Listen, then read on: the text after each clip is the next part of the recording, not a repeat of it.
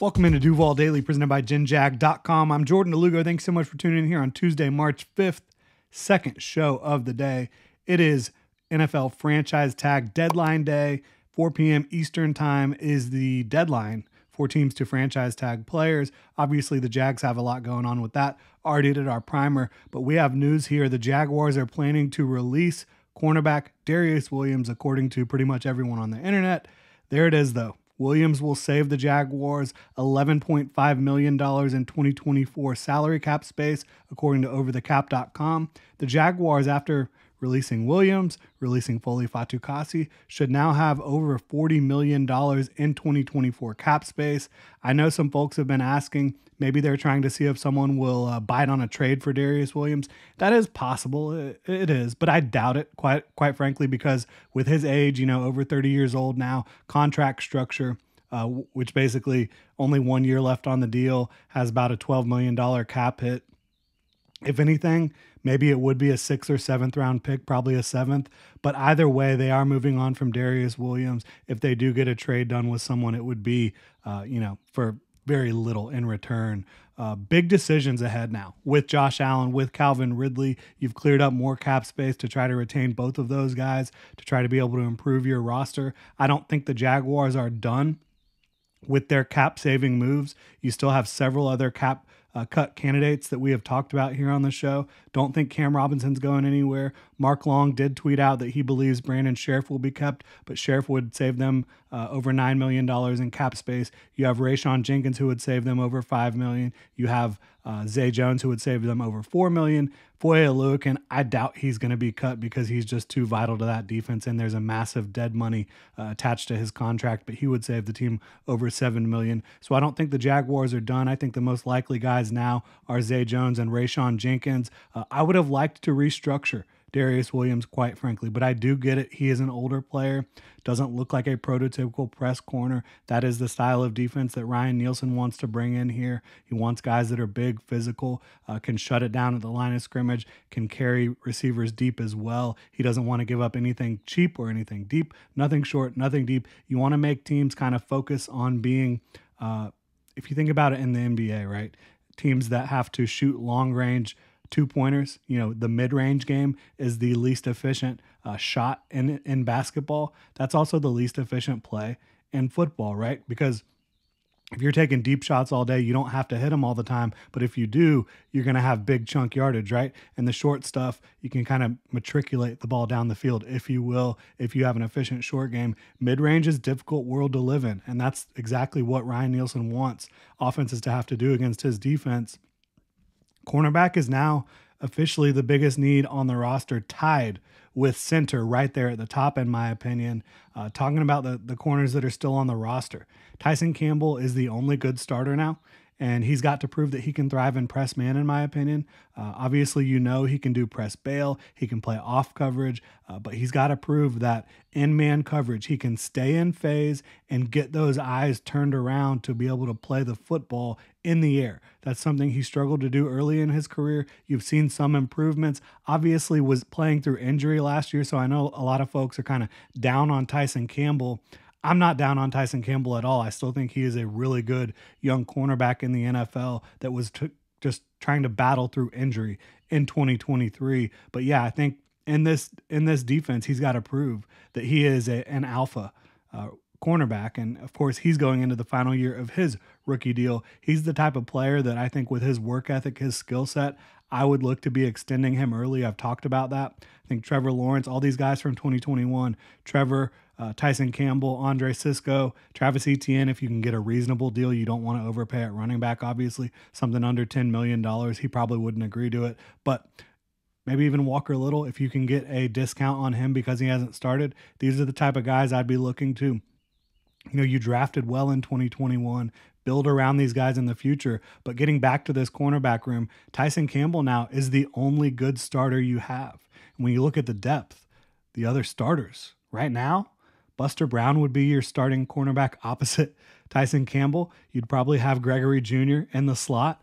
That's not good. Antonio Johnson, I know everyone wants to say he's going to be the nickel of the future. He's a safety or a run package nickel. He's a big nickel at most. He's not going to be a three-down nickel player for you. I think he's going to be your starting safety that can do some big nickel stuff for you, starting strong safety opposite Andre Sisco or next to Andre Sisco, because I think they're going to move on from Rayshon Jenkins.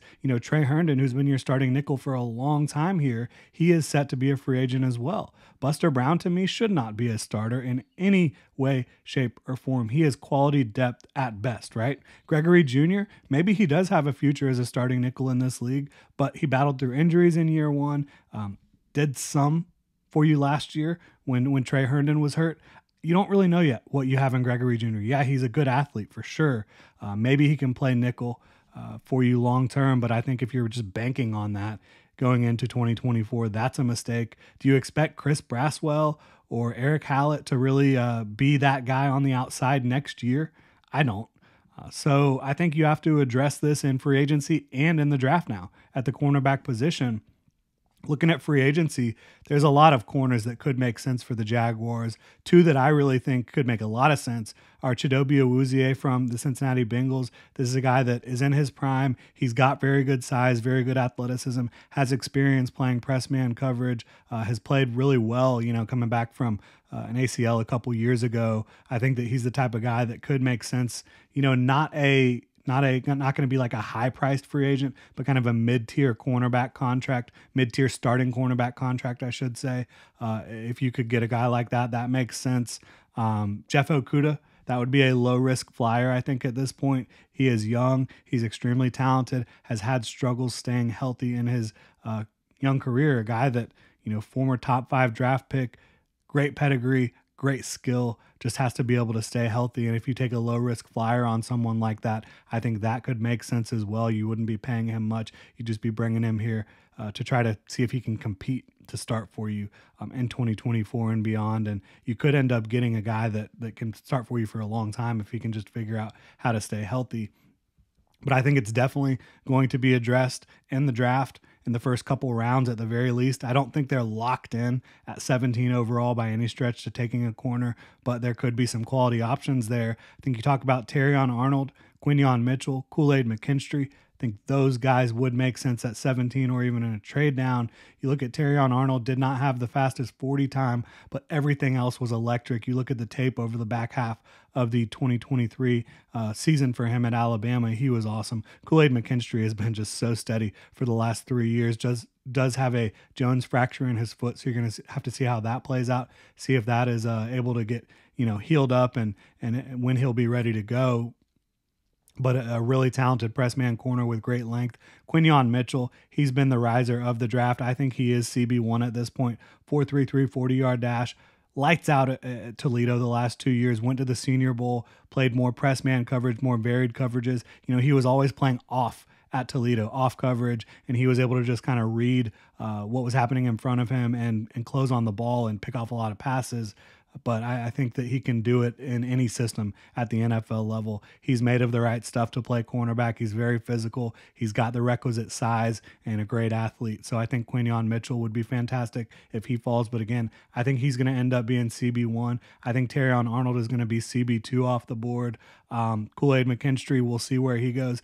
I'm not as high on Nate Wiggins, even though he ran that 4.29 40-yard dash. Doesn't have as much length as you would expect for a guy that's as tall as he is, has shorter arms. Terrion Arnold, Quinion Mitchell, Kool-Aid McKinstry are all shorter than him, but have more length, and same as Ennis Rakestraw for that matter. So I'm not as high on Wiggins. I think that he's way too light, 173 pounds. Struggles with physicality, struggles to make tackles. I think that's something that worries you in a press man scheme at the next level. Ennis Rakestraw, I mentioned, he had a groin injury, so hopefully he can get out there and test better at his pro day. But to me, more of a late first, early second round type of grade at this point, but I do like his game a lot. I think he can definitely survive in a press man scheme. TJ Tampa, these are guys that are a little bit later on now. I think in the second round, third round potentially. TJ Tampa makes a lot of sense out of Iowa State. He is a big physical athlete at the cornerback position, got very good length. Renardo Green, one of my guys in this 2024 NFL draft cycle. I think he is going to be an ace press man corner at the next level out of Florida State. His teammate teammate, Jerrion Jones, who played a lot of nickel for the Seminoles, can also play outside. Tremendous athlete, ran a 4.38 40-yard dash. He can play the game very physically, very aggressively as well. And then Andrew Phillips, another one out of Kentucky, who has had a great draft process. I didn't know about him until the Senior Bowl. He did tremendous at the Senior Bowl. Went back and watched him at Kentucky, a guy that very explosive, can definitely play press man coverage, runs in the 4.4s, 42-inch vertical, awesome athlete, a guy that plays the game the right way for a press man football team, in my opinion. These are all guys that make sense to me, you know, a little bit later on in the draft, whether it's the second or the third round. And so the Jaguars, it is a good year to need corner, both in free agency and in the NFL draft. They have created a hole here. They did it so they could create more cap space to be able to bring back Josh Allen, bring back Calvin Ridley. That's what they're hoping to do.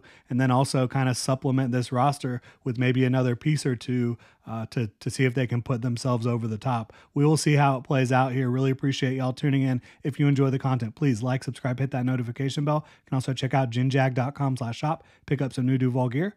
Y'all have a good one.